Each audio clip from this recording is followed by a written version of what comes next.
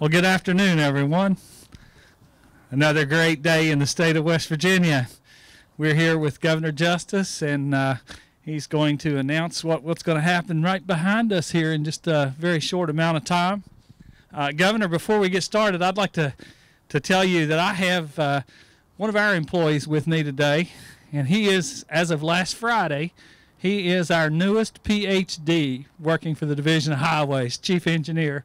I know how important the roadways are to you, and I also know how important education is. So, Rylan, if you would, wave at the governor here. And Congratulations. Great job. Great job. Way to go. Unbelievable, Doc. We also have representatives from our contractor on this project, Brayman Construction. We have a completion date on this project, and I always tell the contractor the completion dates. This is one contractor that listens.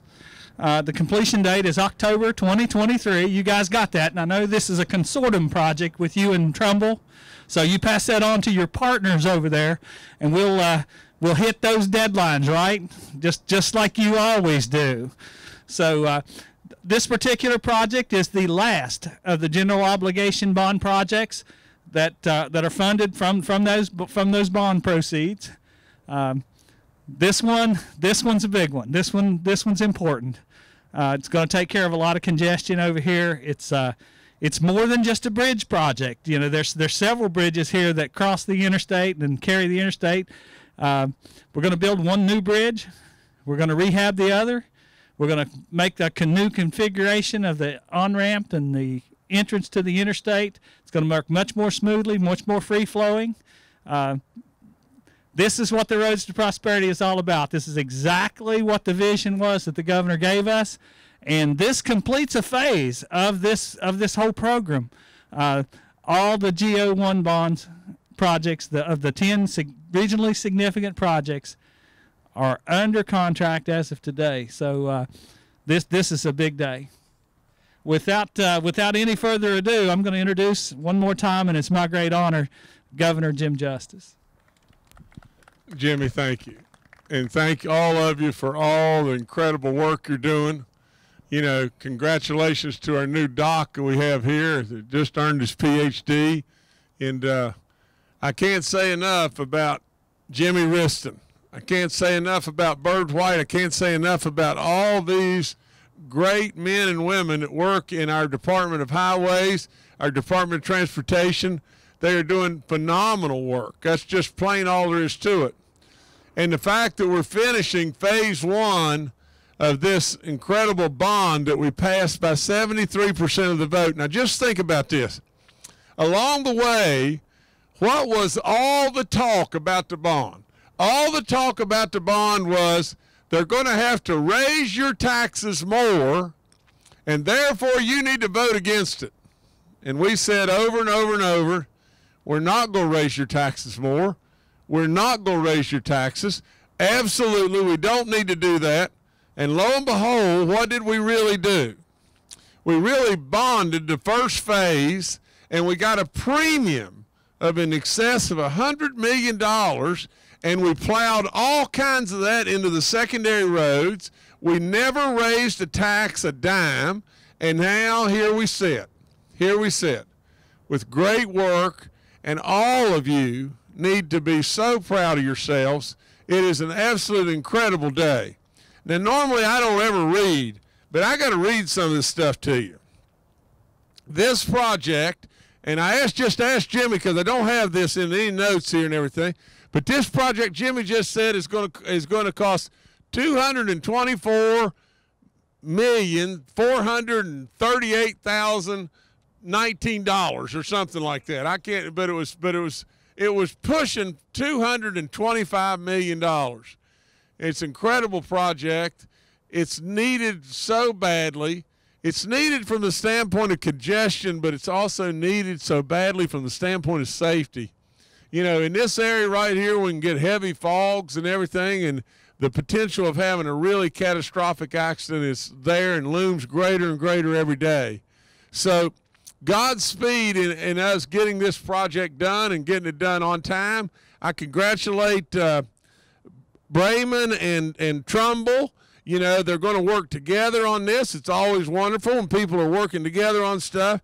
And this project, it says here, it goes way beyond. Well, we know it's going to, the new bridge is going to carry the traffic to Huntington.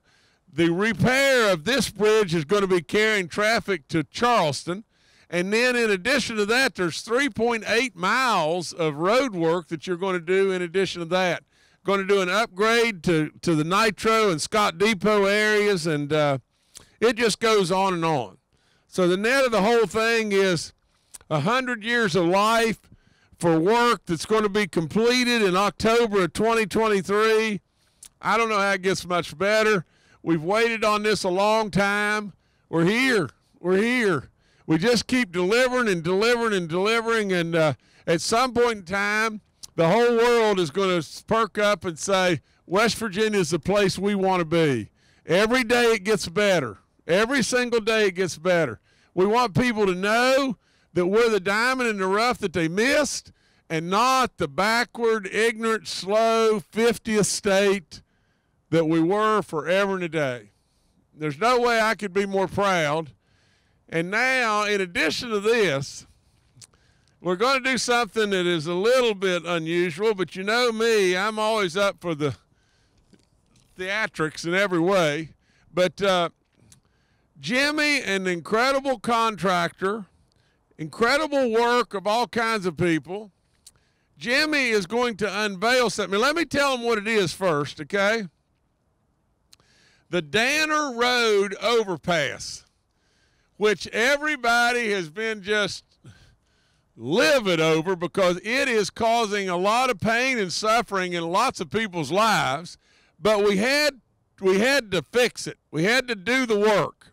So in doing that, we said that our great people are going to be able to get this with the contract, everybody involved, but our Division of Highways is going to get this done in 60 days. Well, that 60-day period is going to be up somewhere around the first days of December.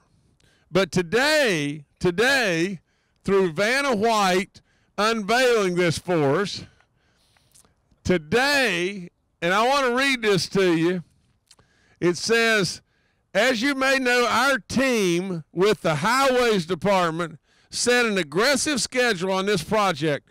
They wanted to get it done in 60 days. That would have put them a week after Thanksgiving. And there's no question how fast that really truly is.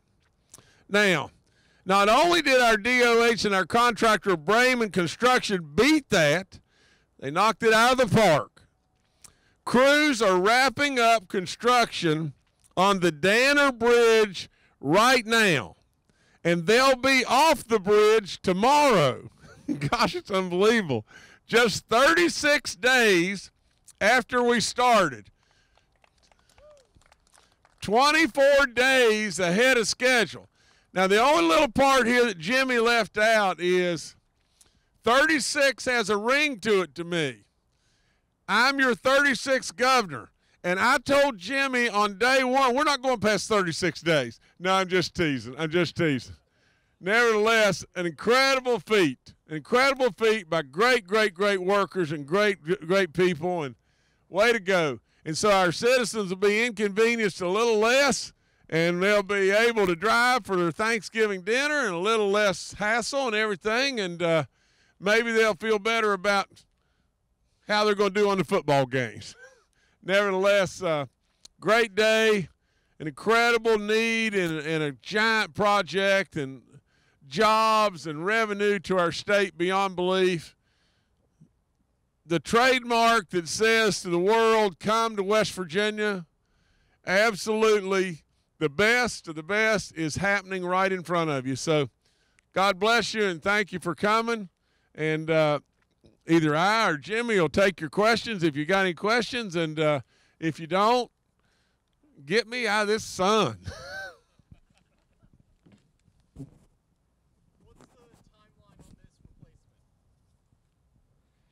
We have a completion date of October 2023. We're probably going to having our contractors submit all the normal paperwork and everything. They'll probably be starting the design build project. So they'll be starting the design work really soon, like now, and be really getting after it here in the spring.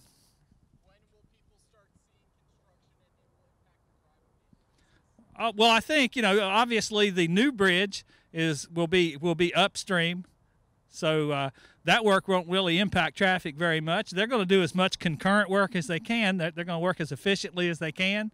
So you will see some construction in the spring, and it may have some traffic impacts. Once their design team gets the actual plans out, we'll be out in front, and we'll be asking for all the media's help to actually pass the word on to the public exactly what that phasing is once they have that designed and submitted to us for our approval, and we'll move forward with that.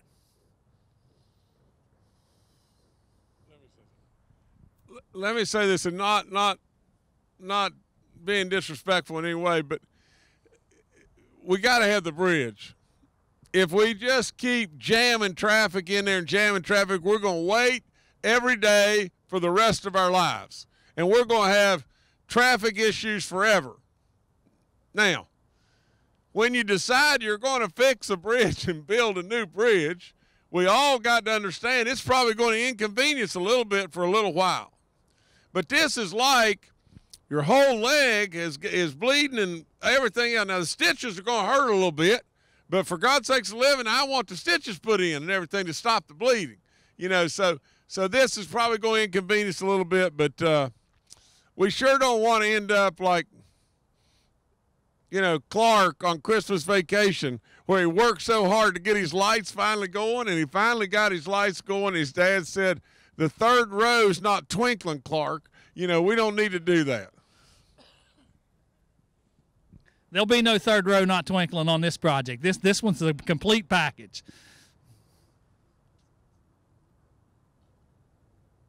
Governor, rebuilding these roads was a main promise you made during your campaigns in improving infrastructure. What does it mean going and out of that your first term, possibly into a second, having all these projects on the board? Well, here's the thing. It's just so simple. When I walked in the door on day one, we were in real deep dupe. That's all there is to it. We had to create instant jobs.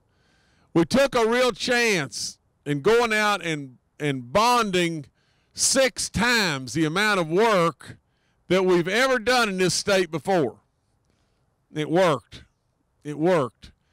It created instant jobs. But everyone always remember, for somebody to come to the state of West Virginia, the first thing they ask about is the schools. They want their kids to be in good schools. We got good schools and everything, but they didn't know it. And the next thing they ask about is in their standard of life is the roads. They absolutely want to be able to move around and have good roads.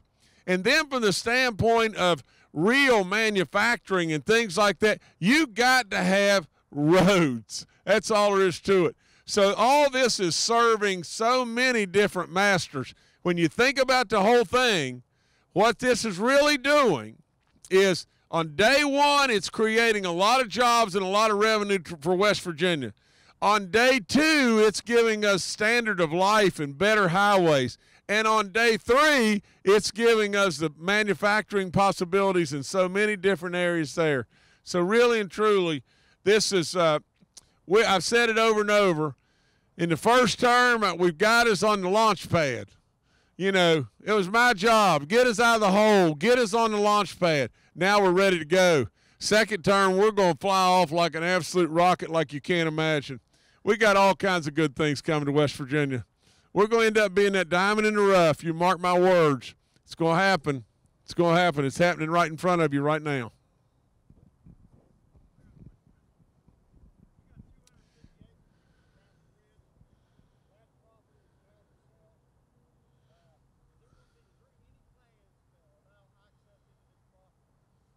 Jim, you got to answer that. Well, I'm not sure that there's any plans on the books right now today, but hearing that, this is the guy with more big ideas than I'll ever have. So If it comes to that and it needs an access, we'll be there. You got 250 acres within a rock's throw of Charleston and Huntington, and the only thing that's holding us back in the development of that's an access. Seems to me like something we ought to be working on.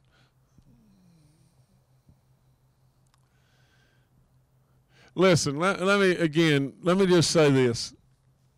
Anytime you have highway, construction, you're going to have disruptions. None of us like, none of us like to sit and wait. And those questions are perfectly fair and perfectly reasonable. And because we anticipate, well, how much waiting are we going to have to do? Well, nobody likes to do that, and especially nobody likes to do it if we're going to be doing it till 2023. But at the end of the day, we just got to. That's all there is to it. We just got to keep moving and keep going north. And this is a great day. But I thank y'all so much, and I thank you for your question and your concern, because nobody likes to wait. Crying out loud. Let me end by just saying this. Yesterday, I had 3 different conversations with all the bonding agents and everything. Well, it was Mooney's and Fitch, and Fitch was first. No, Mooney's was first, then Fitch, and then Standard & Poor's. But when I was doing the Fitch one, I was coming down the turnpike, and I was about to lose the coverage and everything. So I pulled over and had the trooper pull in behind me. And the reason I was late here is because they lost me out there, and I didn't know how to get here, to tell you the truth, but we found it. But nevertheless, I pulled over on the turnpike, and the trooper pulled in behind me and turned his lights on. Now, no telling how many people came by and said they caught the governor and they're giving him a ticket, And so listen, if you could have been on the phone with all those bonding people and everything, and you could have heard how positive in the comments that they were saying about West Virginia, you'd be so proud. You'd be so blooming proud. There's lots of people out there in the wilderness that are thinking good stuff about us, and that's just going to bring good things to us. Okay, everybody, thank y'all.